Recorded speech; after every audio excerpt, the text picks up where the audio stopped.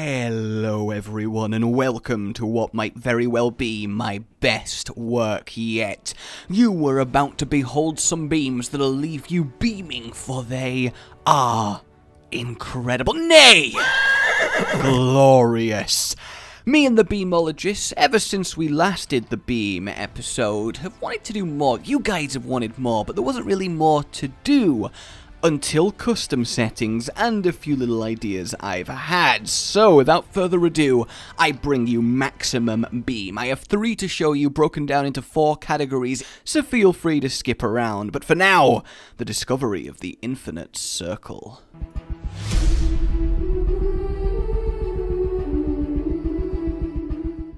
It just looks like they're having a really fast sword duel. You see? Yeah. Oh, they got... when you're up like this and you can actually see the shurikens. Yeah.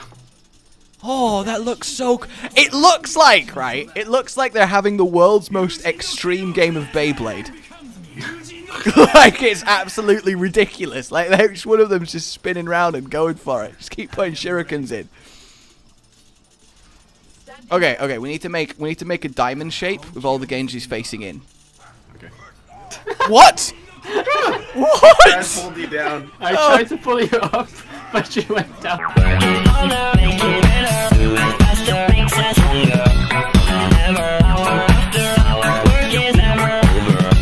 Whoa, when I charge you, your face goes in my screen. No. Go watch the Genjis. Fuck off! This is the ultimate deny heart combo.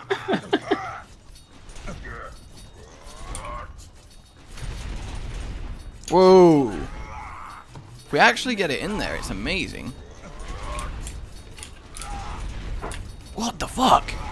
What is with the blood? It's because it's hitting like everyone on the team. Okay. Whoa! Oh my god! Jesus Christ. Josh, we just found maximum blood. We found maximum blood. We did it. Holy shit! Look at it! It's like a saw! You see what?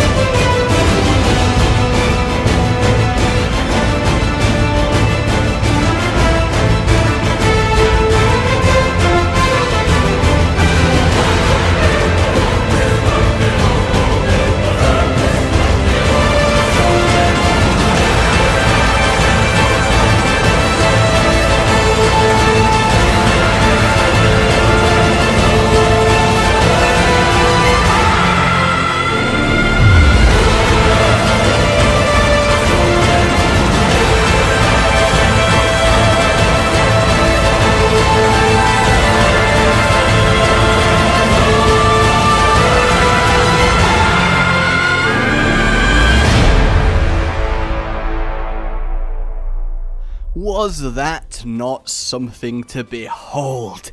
I mean, I guess technically the answer is yes, because everything is something to behold, because it's just, you know, looking at something irrelevant of its quality, so kind of a redundant sentence, as was this explanation, but it's a lot of effort moving the mouse to press the stop recording and delete button, so this is going in the video now.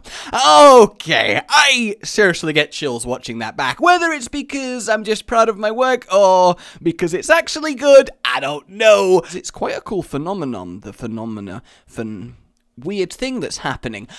Every Genji is getting a deflect and being hit by a single fire strike entering the circle.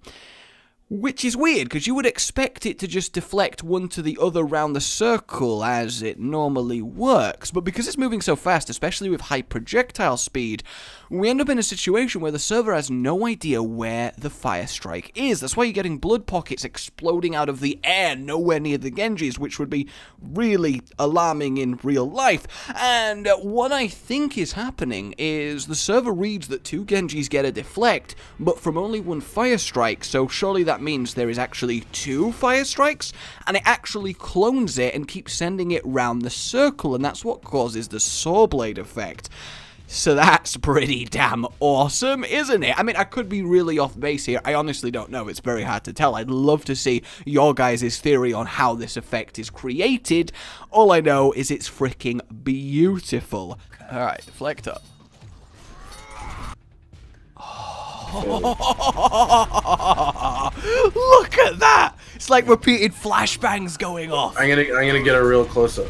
It's like Christmas. Is that not awesome? Look at that! If ever there was something to Sandstorm, I think we're looking Try at it. get more in. Yeah. Oh my god! Fire. Alright, stop. Wait. Look at the fucking saw blade! That's amazing! You're like everywhere. Yep. I mean, it's not beatboxing explosions. It's not detonating the charge. And each one explodes. That would be pretty cool, actually, now that I think about it. Rapping demolition men. Yo, I hear you got a... I'm not going to do it. I can't rap. It's so bad. It's so Yeah, it's really sad. I was going to say, yo, I hear you have a building to destroy, and I got as far as yo here before I got too self-conscious. Like, look, it's like just covering his face in white fire when I fire the healing dart. That's not normal, right? That's so weird. That's not normal. Look at that! What the fuck? Well, that's great! It's fucking like Russian roulette. All right, look, who's gonna get slept? Oh, it's that guy! That's amazing! Oh! Oh! Okay. Always the same guy. Oh! It's gone. Oh. Oh. But someone just aiming at it. The irony! Oh.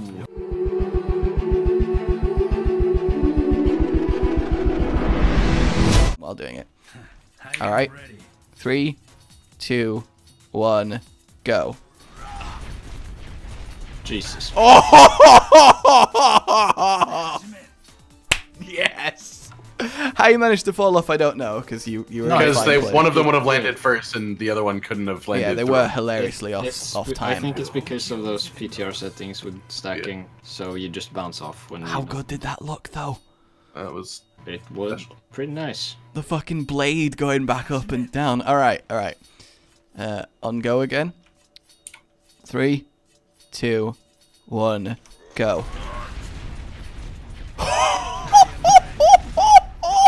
Life and death.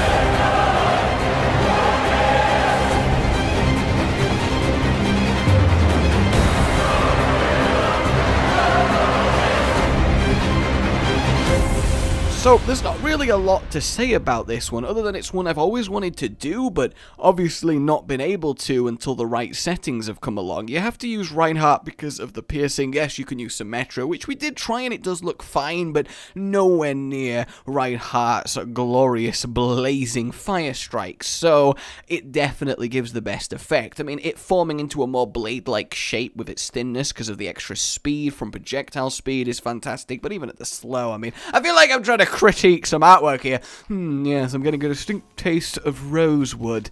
Wait, no, I'm not drinking the beam.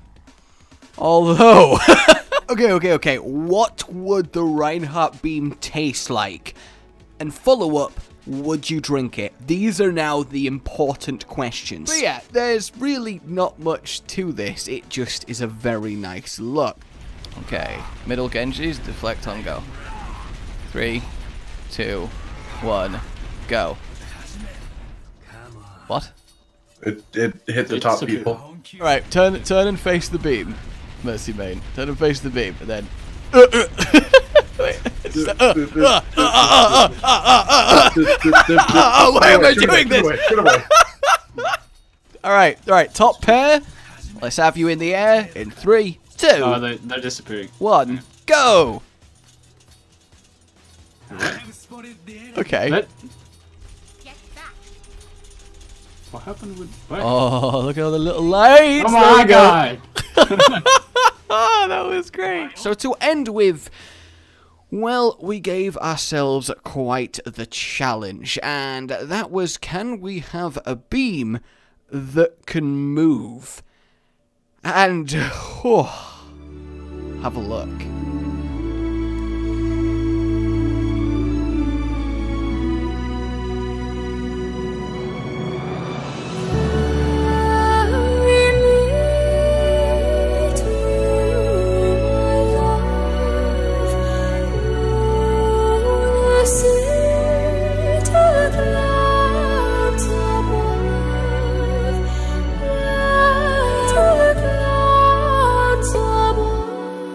So, this was so difficult to pull off. It took about 4 hours to successfully achieve to at least a level that looked really well done. 1, go.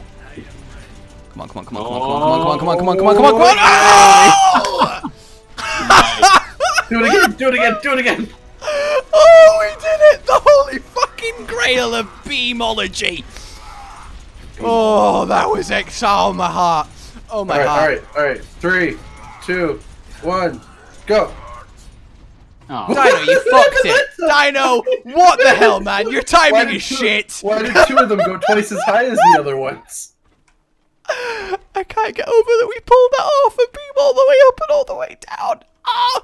Because the Genjis have to be really precise with their aiming as they go up and down, a lot of player skill is involved to pull this off. Hell, we have Masters Genjis in the beam to try and make this happen, although admittedly this isn't really a common game scenario, let's say. I wish it was, but unfortunately it's not.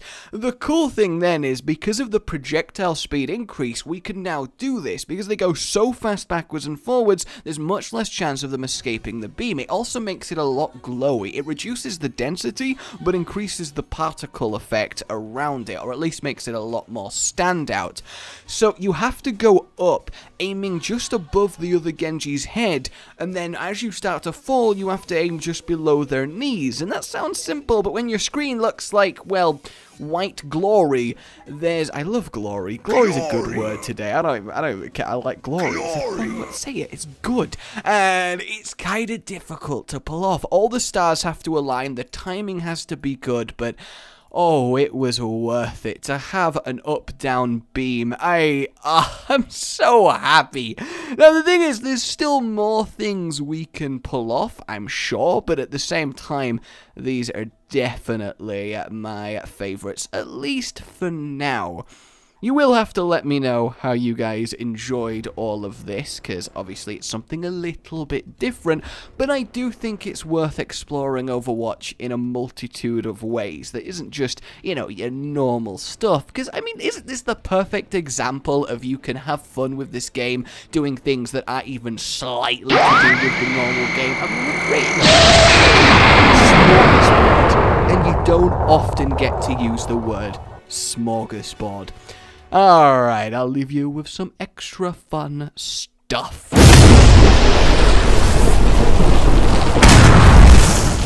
3, 2, 1, go.